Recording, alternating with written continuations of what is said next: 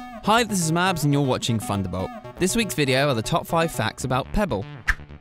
Pebble originally raised $375,000 worth of venture capital funding under their former name, Alerta.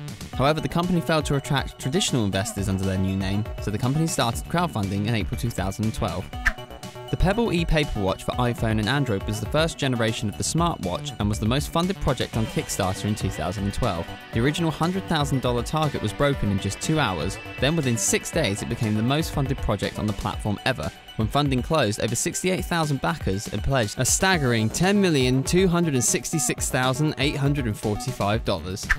The Pebble Steel was the Pebble's second generation smartwatch. Announced at CES 2014, it had a thinner body, tactile metal buttons, and a Corning Gorilla Glass.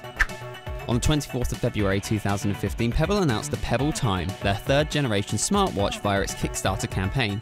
The project reached its funding goal of $500,000 in 17 minutes, and the project took just another 49 minutes to reach $1 million, which is a Kickstarter record.